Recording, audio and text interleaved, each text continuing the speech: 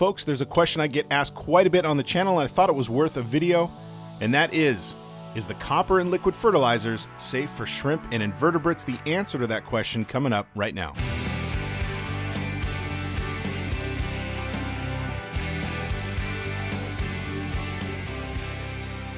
While we're going to talk mostly about shrimp in this video, just know that everything we discuss is also applicable to invertebrates in your tank, such as nearite snails. But the question of whether the copper in liquid fertilizers is safe for shrimp or inverts is a completely valid question and an understandable concern. As a general rule, copper is toxic to fish, shrimp, and invertebrates, as well as parasites, and it's long been used in aquarium medications to kill certain parasites.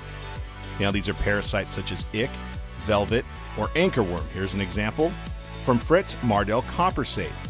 Copper is used in a lot of medications to treat parasites. Now, it's formulated to kill them, but to be less toxic to what they call non-targeted organisms, and they're really just talking about our fish.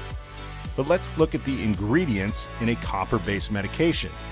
Turning this Mardel Coppersafe around, we can see it's using 2.2% chelated copper sulfate. Now, 2.2% is a good amount of copper in this medication.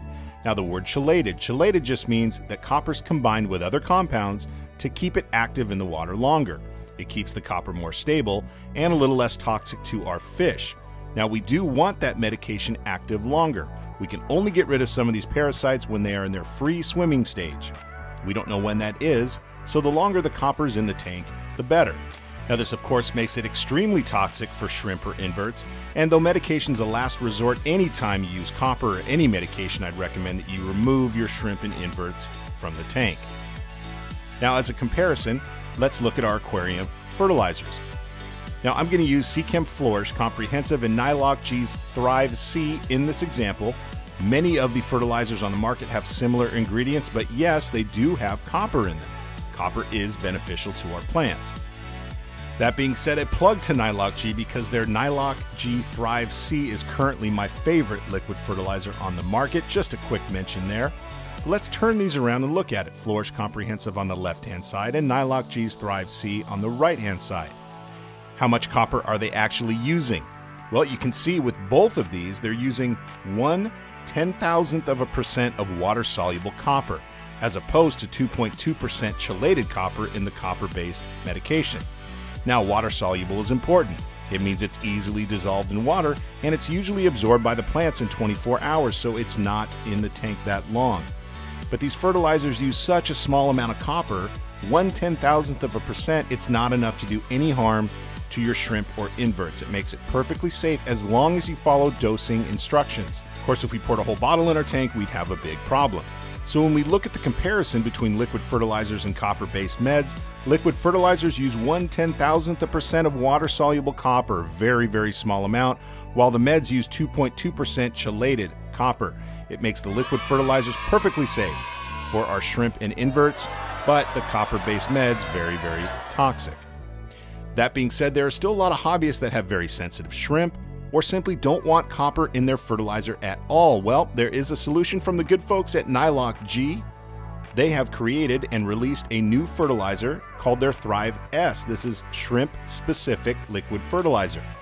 I'm on their website, nylockg.com. Visit the liquid fertilizer section, and you'll see it right there. This is a liquid fertilizer that does not use any copper at all. So if you have dwarf shrimp or very sensitive shrimp, here is a solution for you to take care of your plants, but you won't have any copper at all in the liquid fertilizer. A great product. Visit nylockg.com. But copper isn't all bad. In fact, zero copper is bad for your shrimp. Shrimp actually need a small amount of copper. While humans use hemoglobin, shrimp use copper to carry oxygen to their blood. Copper is very important to them for blood regeneration, and this is why you're going to find copper in most commercial shrimp foods on the market. Here's an example. From the good folks at Hikari, this is their shrimp cuisine, which I do like very much for shrimp, but if we flip this around and look at the ingredients in the food, of course, we are going to find copper, and you're going to find this in most commercial shrimp foods. Again, copper is very important to shrimp in order for them to carry oxygen to their blood, very important for blood regeneration. So you will find this in most shrimp foods. To wrap up, the copper in liquid fertilizers are perfectly safe. It is a very, very tiny amount and it is water soluble, so it only is active for about 24 hours before it's absorbed. Just make sure not to overdose, but if you're still nervous, use Thrive S from Nylock G for very sensitive shrimp, or if you just don't want copper in your fert at all. Wait for it. Photobomb! Sup, food man? Hey, watch your back, what? buddy. Who's that? Oh, dear God! I told you to watch your back. They're getting ready to breed. Be careful. Here I come. Photobomb! I get it. Come on, feed us, food man. Okay, I get it. Please. All right. No more video. Video's almost over. So folks, I hope that video was helpful. Just know that the copper in liquid fertilizers is not enough to be toxic to our shrimp or our invertebrates if dosed properly per the instructions. But if you're nervous, you always have Nylock G's Thrive S. Please like, comment, subscribe for future content, and as always, thanks for watching.